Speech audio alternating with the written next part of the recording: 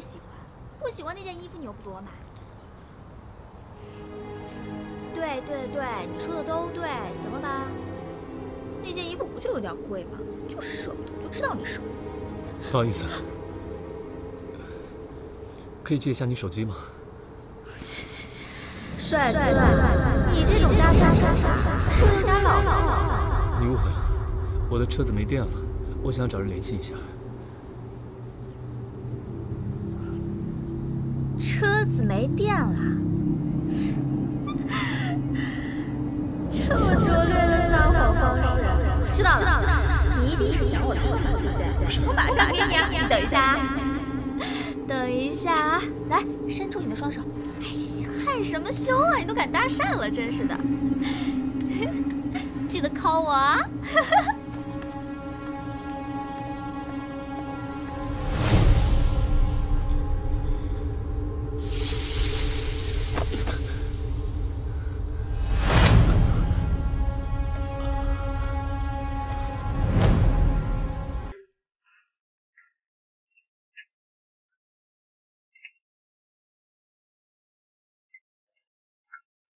怎么样了？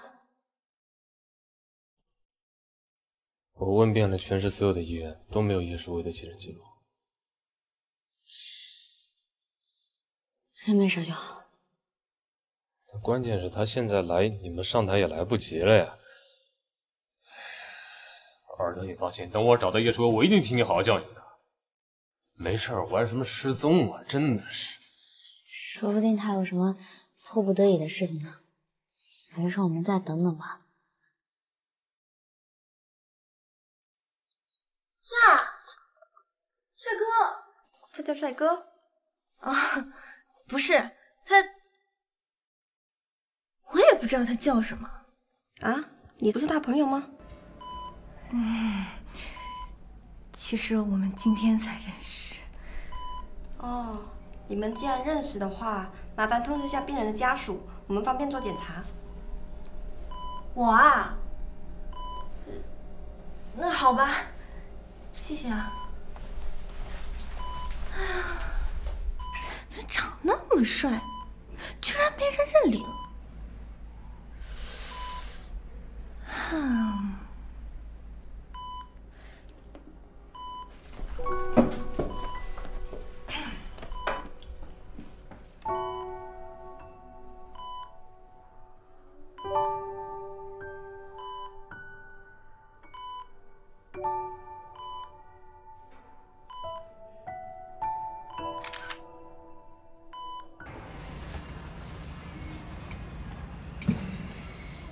玉总，去这个医院。好，这不是零式吗？难怪这查不到。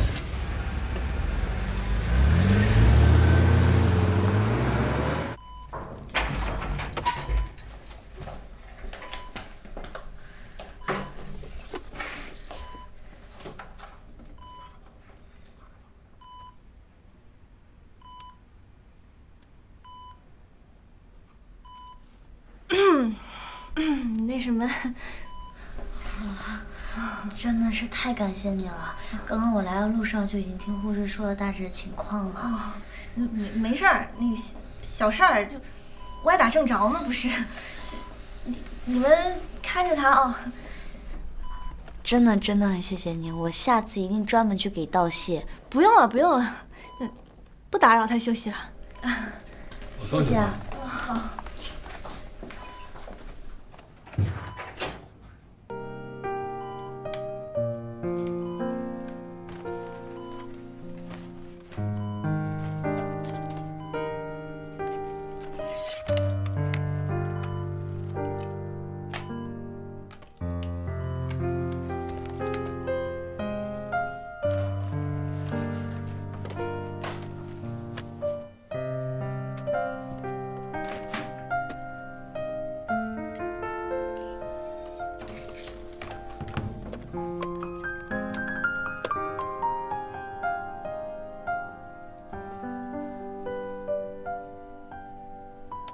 巴尔多你好，我是电工千惠，谢谢你一直在支持我。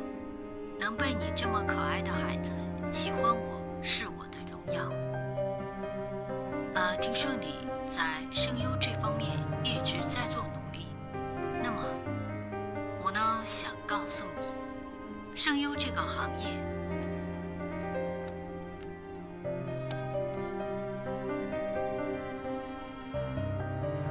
傻瓜，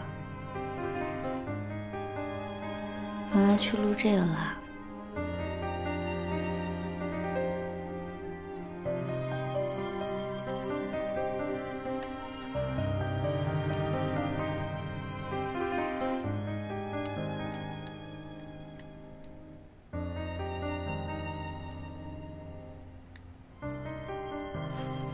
叶先生带来的资料真的非常充实。我在这些作品里听到这个女孩子在配音领域不断的成长过程。不好意思，请问你的朋友我怎么称呼啊？她姓贝。贝小姐早期的问题主要是节奏控制不稳，断句的节点不够清晰。节奏的问题会影响对手的接应，那么这些问题呢，她后面都一一克服了。贝小姐对叶先生来说是很重要的人吗？其实我也没做什么，我其实还蛮庆幸有这样的一次机会。为什么会这么说？因为一直以来都是这样相处的，有时候吧，想多给他一些关心，也不知道该怎么做。他很少表现出他真的多想要一个东西。我以为这一次他不能来老师的讲座，好像真的有点懊恼。我也不知道为什么，他的情绪好像可以开始影响到我，所以我也变得不开心。我只是想要试一试，能不能用我自己的方法来弥补他一点。老实说，这样的心意真是让我有点妒忌。贝小姐真的是很幸运呢。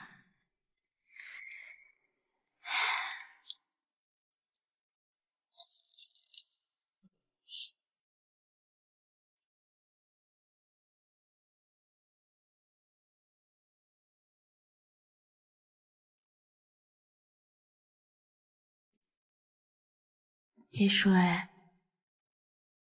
我可不可以亲你一下呀？你不说话就默认了。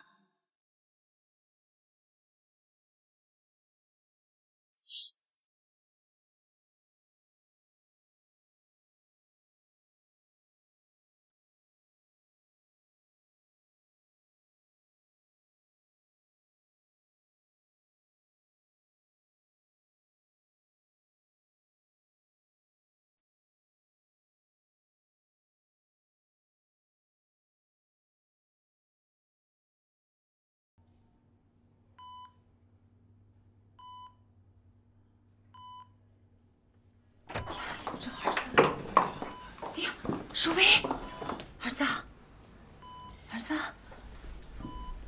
舒阿姨，辛苦你了，情况怎么样了呀？昨天医生已经过来全面检查过了，说没什么大碍，现在正在输液呢，应该下午就能醒。我就说没事吧，他没有那么脆弱，还有耳朵。小声点儿。叔叔，医生说他还是需要一个安静的环境的。对，就这房间。怎么样？这前天人还好好的。嘘。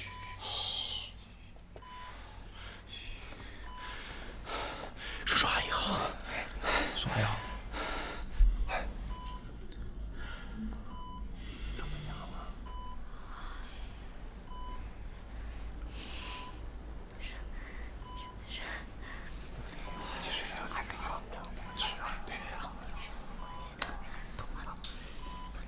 你们在干嘛？儿子，你醒了？你醒了，感觉怎么样？还可以。节目怎么样了？都已经结束了，你现在先不要想这些，我去找医生啊。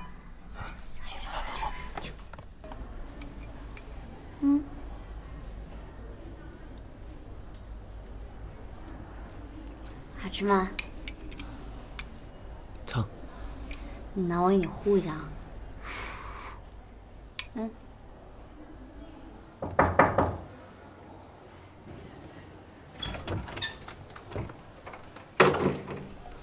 Hello， 哈哈，谢谢，谢谢。没事儿。耳朵。啊。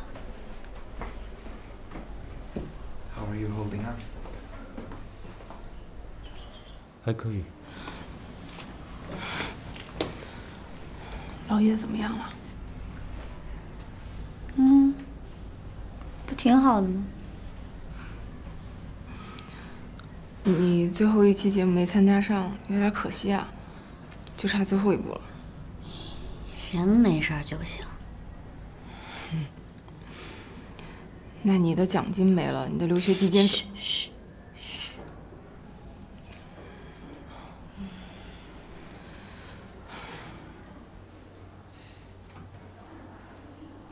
I see that you're being taken good care of.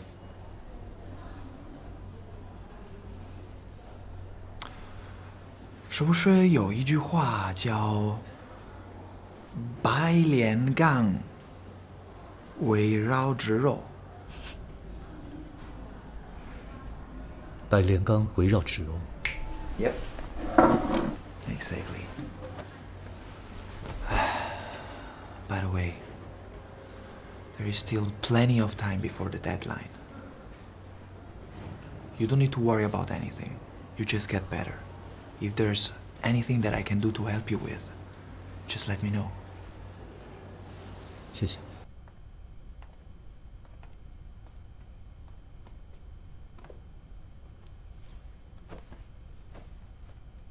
二豆，我小舅舅就交给你了。啊。我公司还有事儿，我就先走了。你放心吧。走了。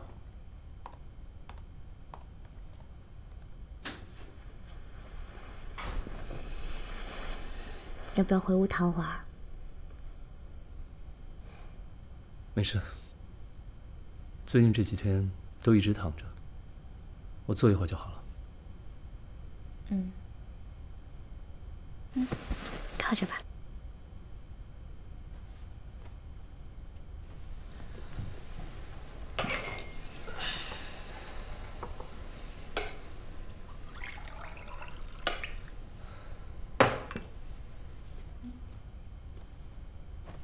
谢谢。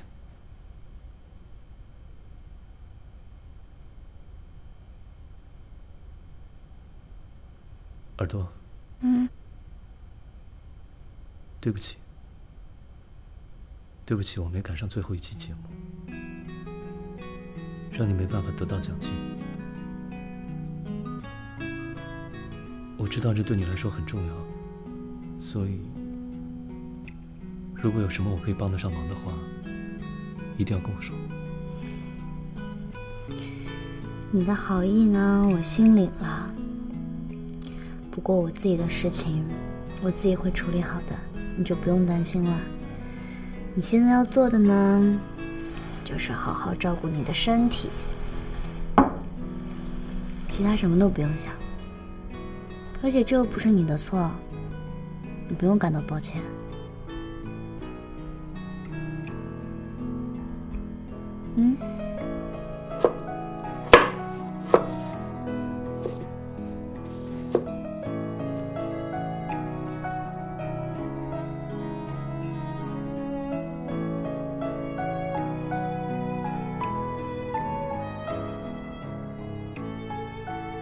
那个，你还是上去先躺着休息吧，我做饭一会儿就做好了。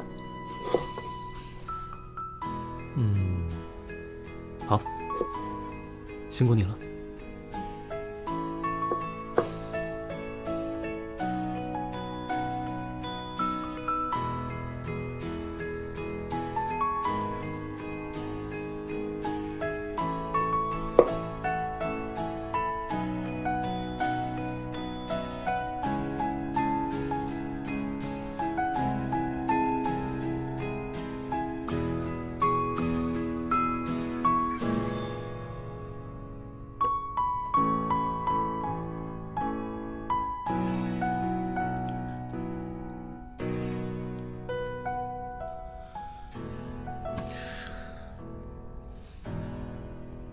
叶水，怎么了？不舒服啊？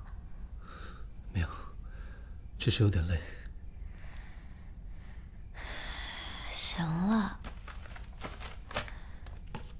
你的药，每天的药我都给你分好了，这是早上的、中午的、晚上的，我都给你分好了，记着别弄混了。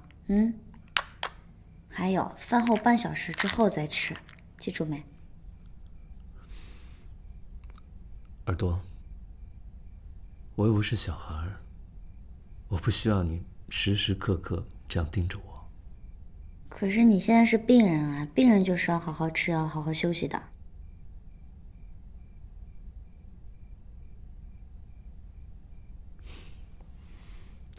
好，都听你的。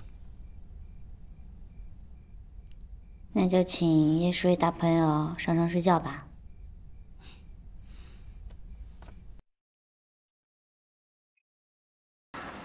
老板娘早。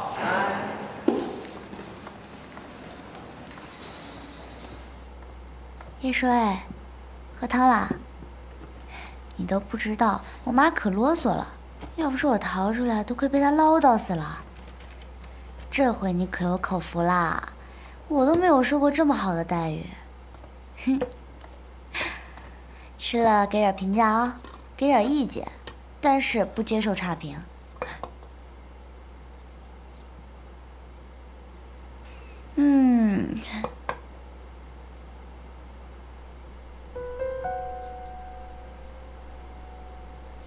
叶水，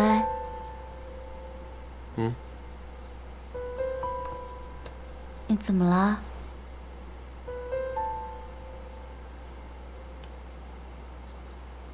没事。你是不是又耳鸣了？你要是有什么不舒服，你得说出来，别强忍着。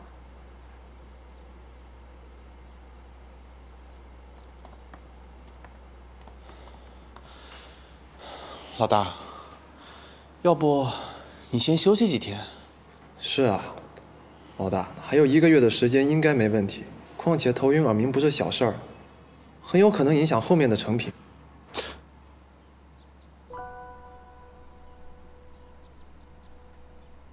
老大，油漆已经干了，时间很充裕。还剩下几天的时间，要磨光、抛光，再来就是装配，还有调音。老大，你一定要坚持用人工调音吗？要不试试用调音器？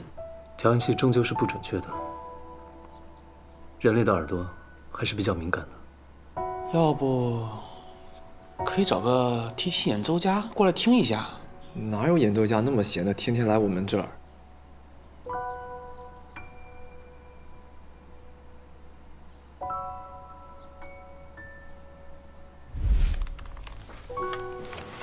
怎么样？怎么样？听说什么了？就2段旋律有点不一样啊。第一段4重奏，第2小节的第1个音，小提琴升了半个音，对不对？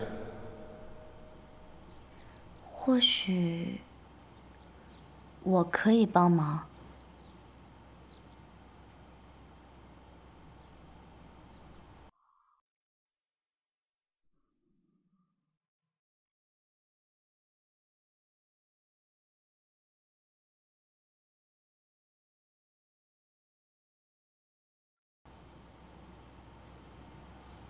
可以吗？好多了。休息一下吧，换换脑子。好啊。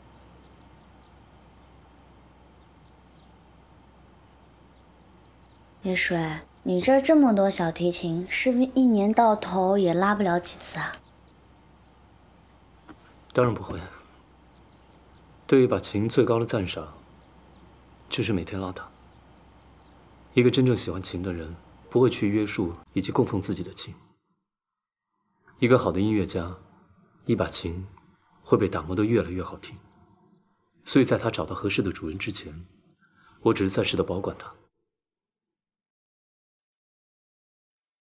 喜欢就不会冷淡。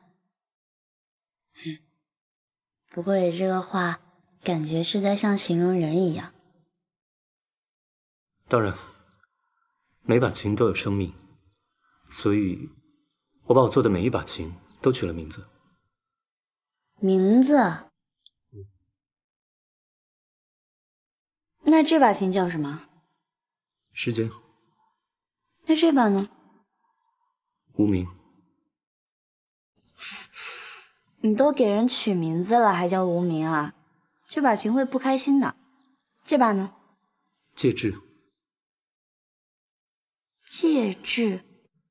你是不是给他们取的名字都是2个字2个字的？不一定。下面那一把就不一样。叫什么？追。啊，挺符合你的。那得过金奖的是哪把琴啊？是时间。你想听它的声音吗？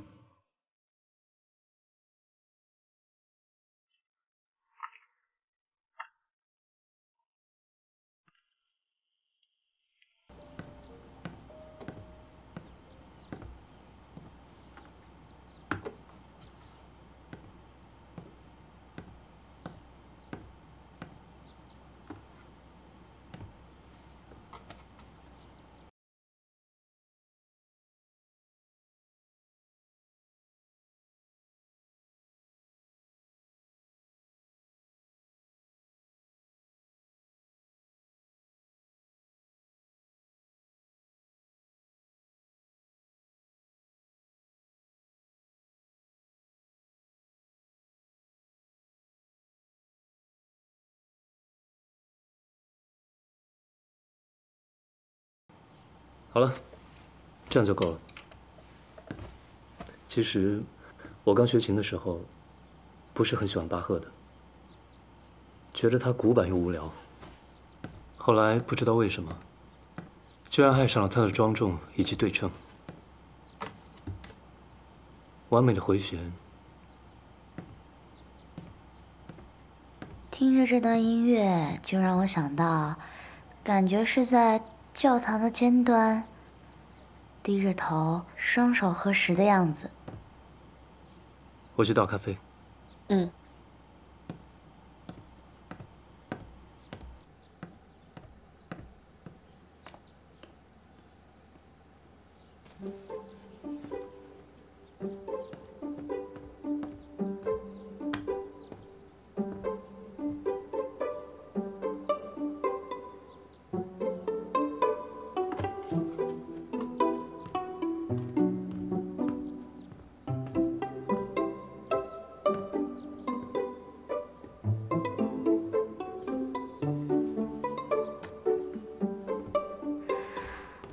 下面有请小提琴演奏家贝尔多为大家演奏一曲G弦上的咏叹调。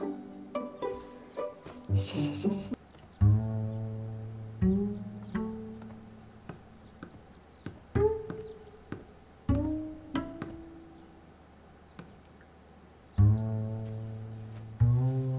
你在干嘛？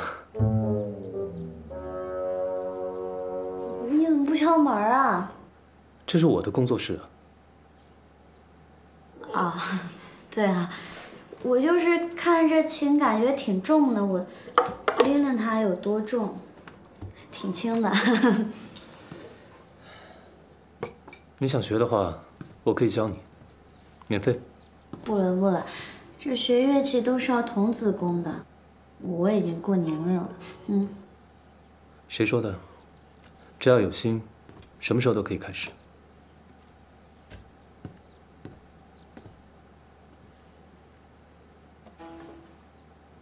来，抱住。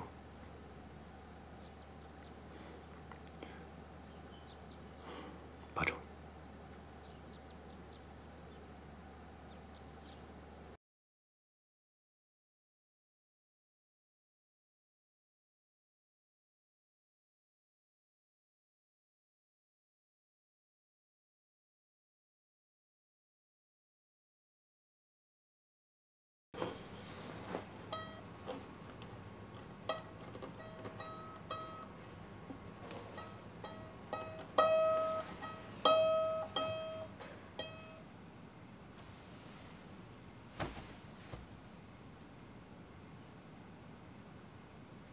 这把琴已经不需要调音了。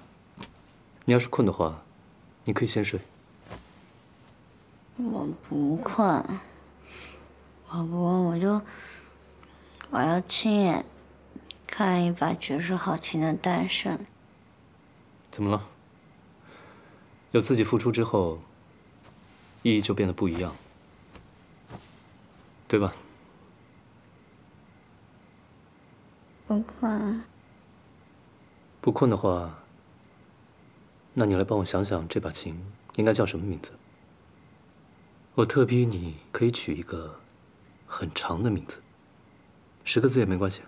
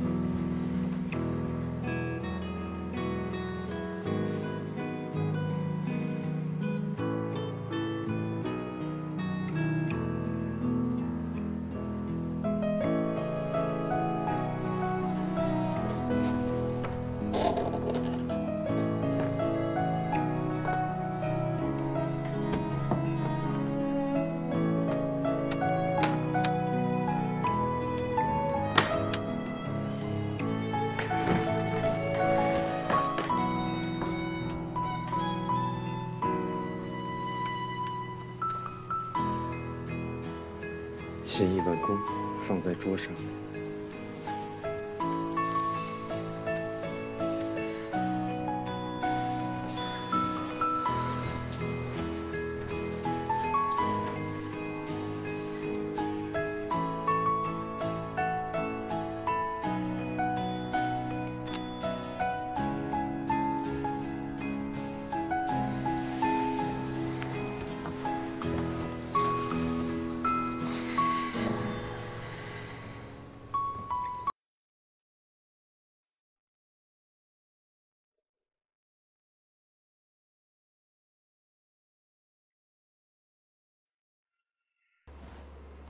我怎么睡着了？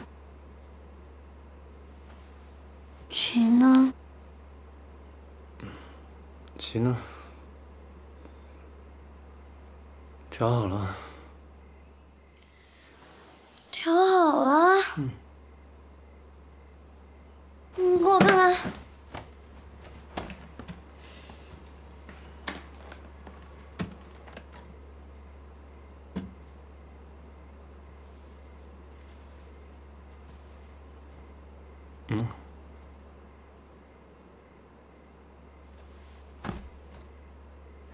居然错过了最重要的时刻。很重要吗？当然了。早跟我说嘛，就把你叫醒了。就是要享受最后一刻互相击掌的那种胜利感。那现在补一个。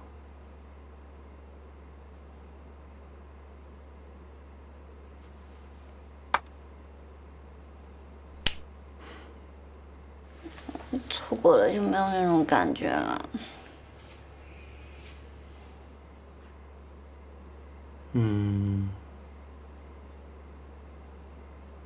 那我带你去看一个你不能错过的东西。这么晚了，你要带我去哪儿啊？晚吗？到了你就知道了。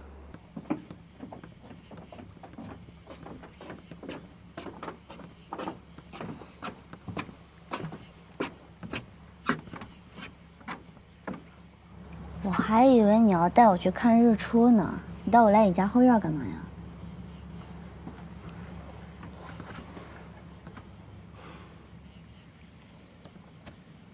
你知道吗？萤火虫只有7天的生命，它是如此的可贵，又是多么的短暂。它会在黑夜里闪耀着光芒，也会在黑暗中默默守护着你。我之所以带你来这里，是想让你知道，贝尔多，你在我生命中正扮演着这个角色。你让我在无尽的爱情中找到了方向，也教会我如何真正去在乎一个人。现在，我想证明给你看。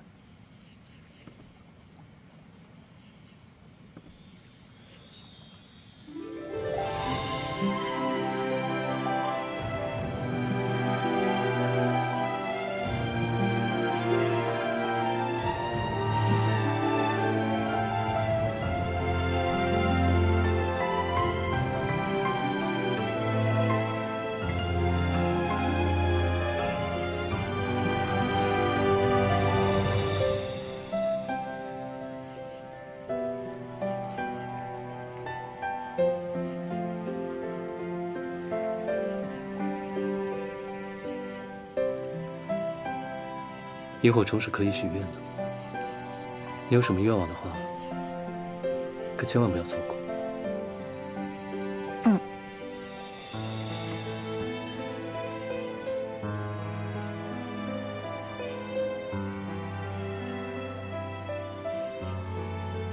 我，贝尔多，要成为最好的声优。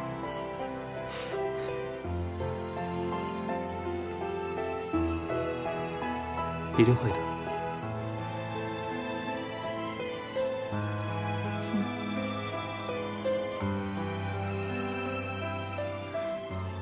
我知道了，我知道琴应该叫什么名字了，就叫耀夜，叫耀夜好吗？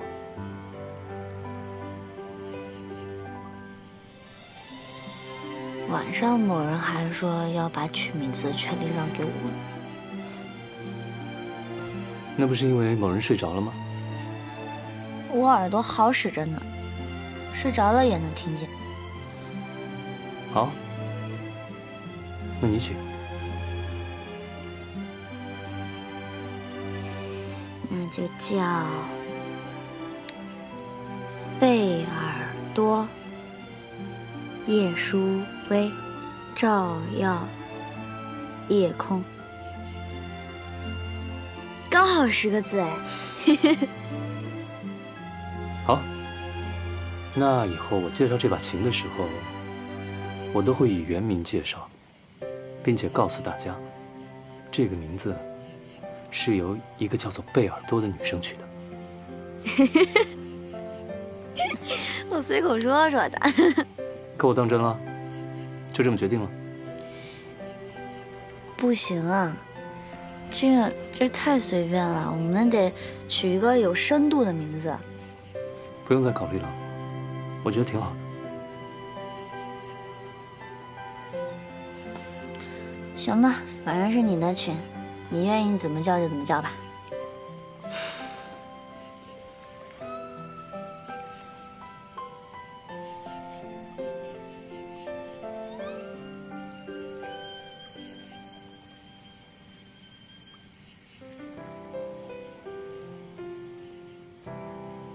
贝尔多，看着我，看着你呢呀。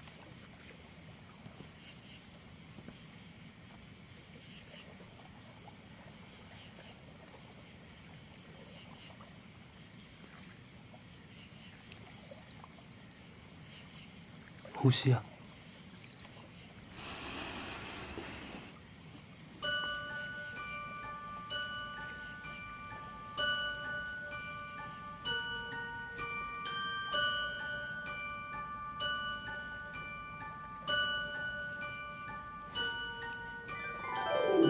你干什么呀你？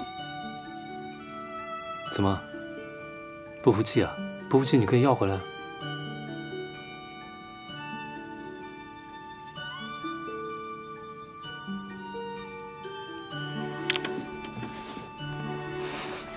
个谁怕谁啊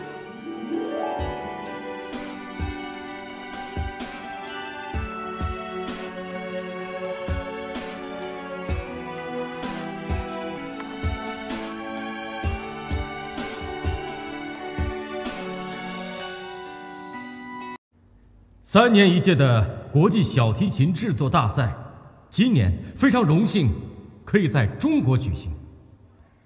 此次大赛中，我非常高兴地看到中国的提琴制造业一步一步取得飞速的发展。我相信中国的提琴制造业会越来越好。本次大赛小提琴银奖获得者，意大利 Mars。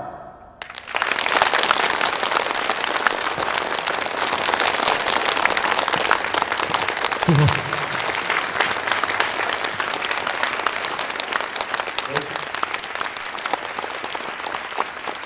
金奖获得者，中国叶舒薇。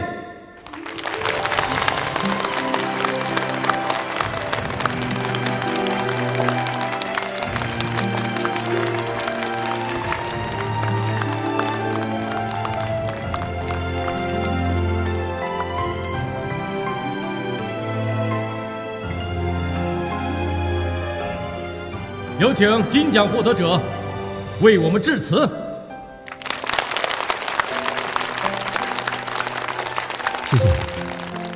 谢谢评委对我的肯定。中国制琴大师郑同生先生曾经说过，人生的意义就是实现一种自我的价值。我不敢太过狂妄，不过我希望可以追随先生的步伐，为中国的制琴产业创造更多的可能。本次大赛的优胜作品将会由世界著名的青年小提琴演奏家在世界巡回演奏会上执琴演奏。现在有请小提琴演奏家林清卓小姐，有请。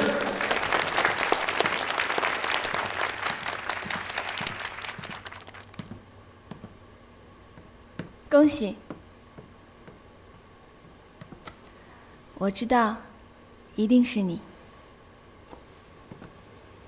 大家好，能够演奏好朋友做的小提琴，我觉得我非常幸运。在座的有的朋友可能不知道，他们俩什么关系啊？很熟吗？我也不知道。一会儿我和舒薇会给你们献上精彩的演出。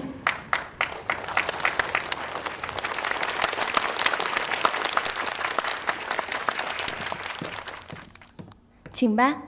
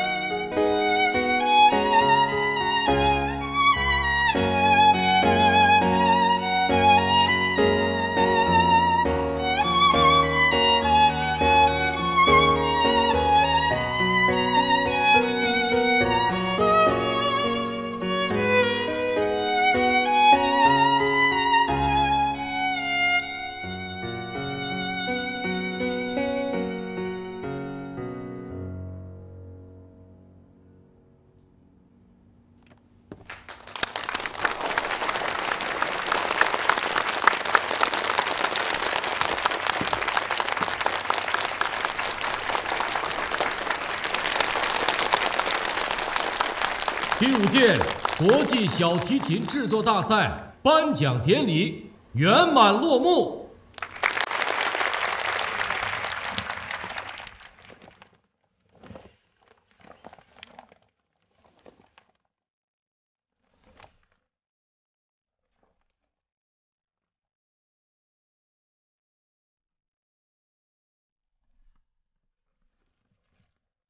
你终于找到你应该坐的位置了。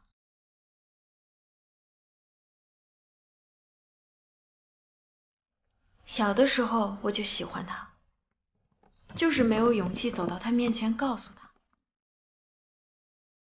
长大后，再次遇见他的时候，你说他是你男朋友，我不甘心，我竟然输给了你。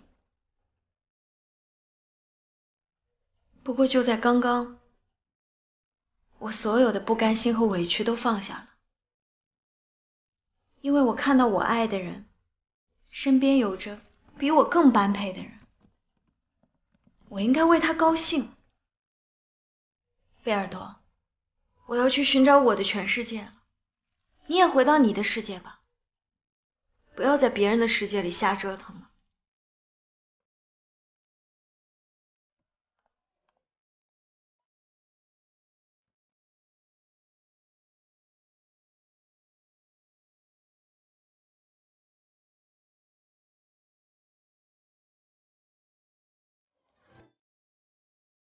走。早，喝咖啡吗？好。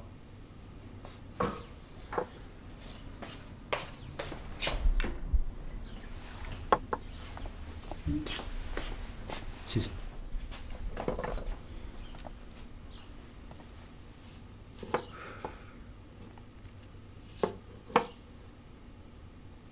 耳朵，有件事情想跟你说一下。什么事儿？昨天在台上演奏的，她叫林清卓，是我制琴老师的女儿，最近刚从意大利回来。昨天老师特别打电话来吩咐我，在她回国这一段时间，要多多照顾她。哦。她最近有一个主题曲演奏要和我合作。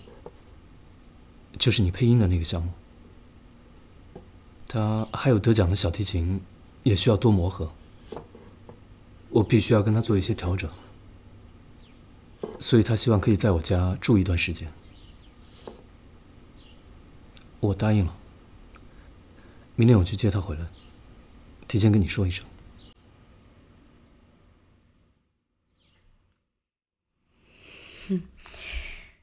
那挺好的呀。我早就准备着要搬出去，一直就拖到现在，刚好能给他腾出房间了。我不是那个意思，家里房间那么多，为什么要搬出去呢？这本来就是计划之内的事情嘛。你看，你制琴比赛结束了，身体也好的差不多了，刚好我妈也需要我再回。不是，可是节目也才刚结束啊。你这么快就搬走的话，外面会有很多流言蜚语的。没有人会关注的。那这里离你的录音棚不是比较近的吗？你住在这里不是更方便吗？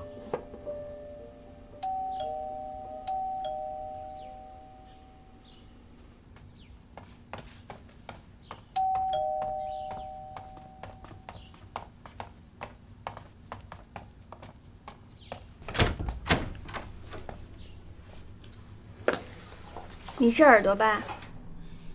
我是林清卓。你好。这段时间恐怕要打扰了，请多担待。不会。不是说好明天去接你的吗？我一个人在酒店很无聊啊，想着能不能早一点过来工作，想给你个惊喜吧。是不是变惊吓了？你们先聊吧，我下去把早餐给做好。舒薇，你等会儿帮清卓把行李拿上去。收拾好了你们就下来吃饭吧。谢谢你啊，耳朵。不用。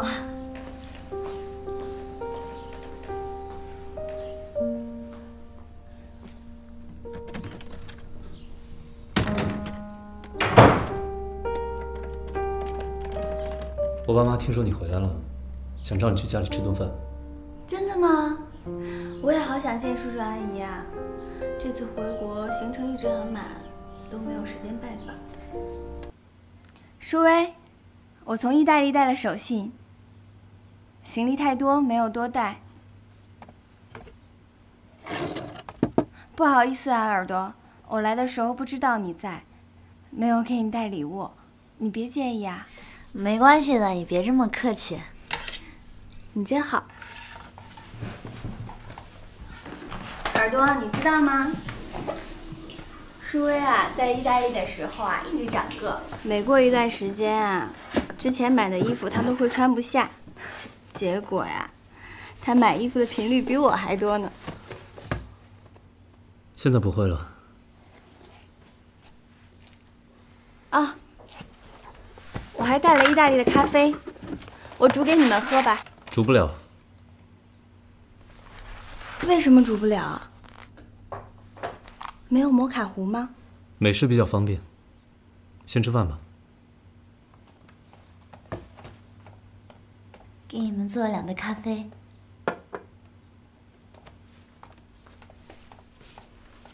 我记得你只喝意式咖啡啊。那个时候我每天练琴10几个小时，你跟着我爸爸学做琴。每天早上我们都会去意大利的咖啡店喝一杯咖啡。那个时候我们不习惯站着，还会被意大利的人催促呢。意式咖啡很好喝，但不是必需品。可是你以前从来不喝其他的咖啡啊。习惯是会被改变的。那我改天去买一个摩卡壶，这样你平时也可以喝到意式咖啡。不用了。我们真的要为了喝咖啡的事情讨论一早上吗？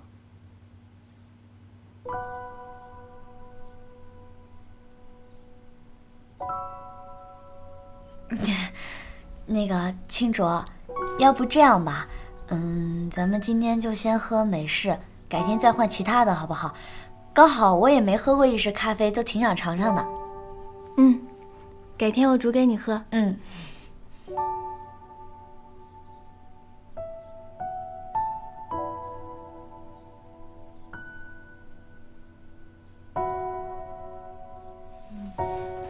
你们先吃吧，我上楼还有点事儿。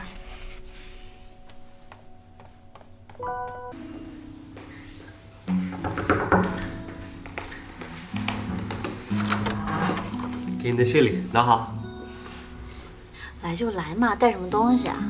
借你的秘籍，当然表示一下，路过蛋糕店买了你爱吃的蛋糕。谢谢啊，不过资料真的有点多，我还得整理一下，你等一会儿。我在外面等就好。在外面等什么呀？进来等呗。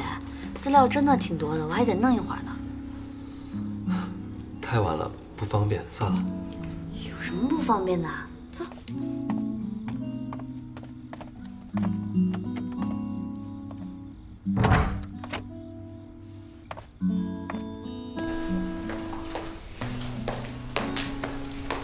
你先坐会儿吧。喝点什么？不用了，我拿完就走。那行，你等我一会儿，我上去拿。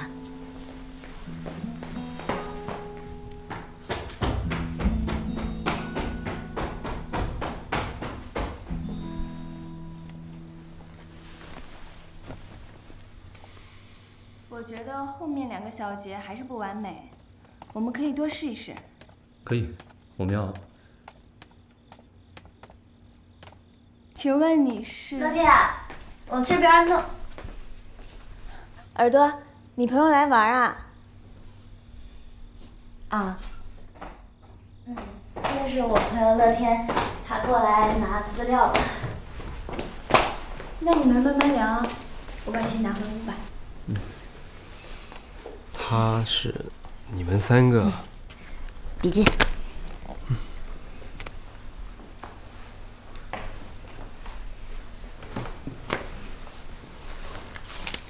乐天，喝水吗？不用了。这个我明天复印完，然后就给你。你看啊。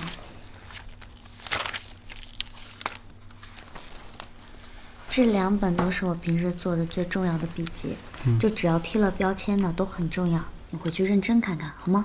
好。去吧。那我先走了。送你。不用了，我自己走。你注意安全啊。去。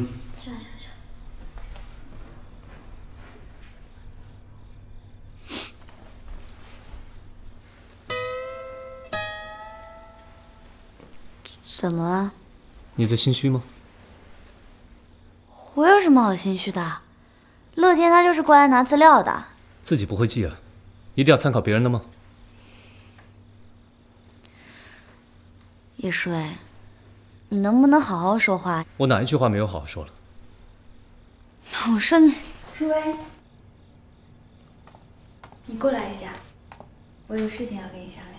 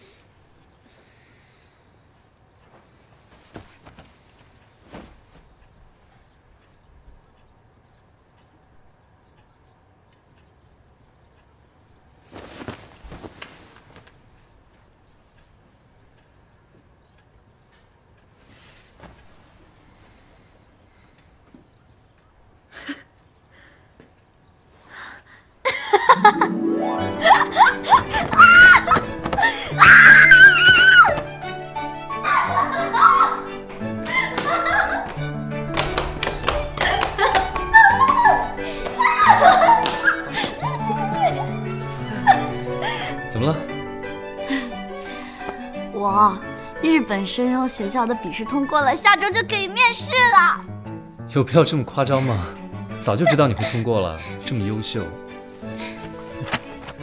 恭喜你啊，耳朵。啊，谢谢。我不知道你要去日本留学的事情，不然也许可以帮上一点忙哦。不用了，这次我已经准备很久很久了，所以我一定有信心可以过的。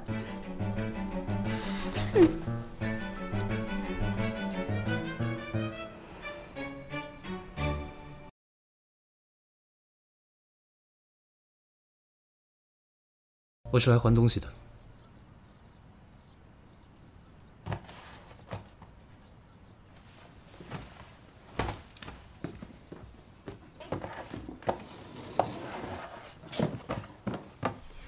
啊，我的战鞋。我不知道怎么给女生挑鞋，所以就选了一个最简单的，面试应该可以穿。当然可以穿了，这种鞋子穿上可舒服了。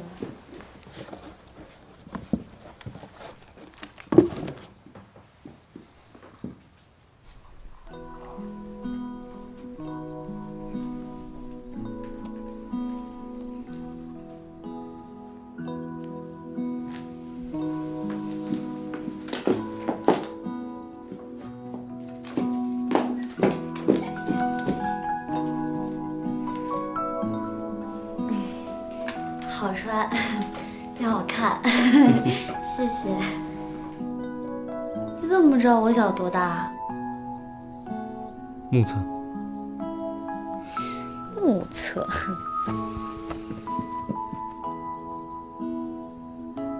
10块钱。怎么啦？你要零钱啊？不是，送别人鞋子的时候都要给钱的。叶先生，你这叫还鞋，不是送鞋，性质是不一样的。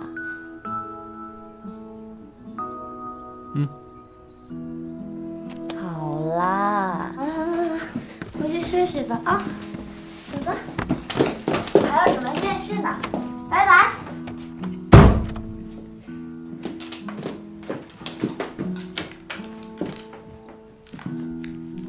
耳朵，耳朵，耳朵，耳朵，怎么了？我有件事情要跟你说。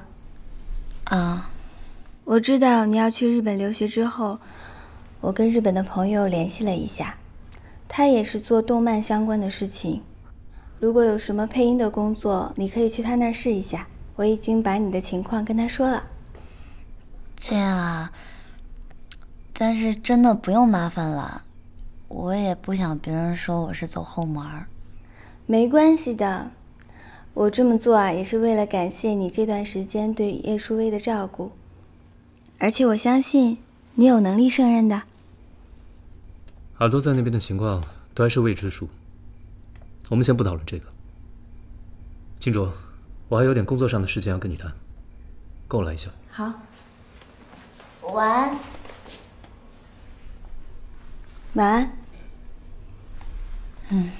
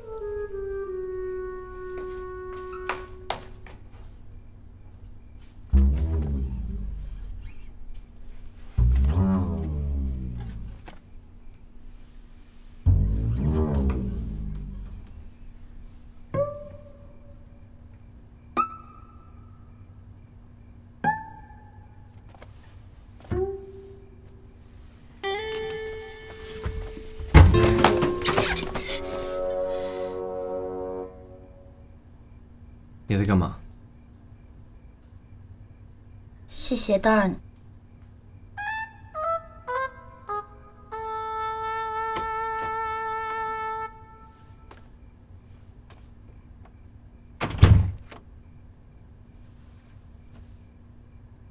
你不是穿的拖鞋吗？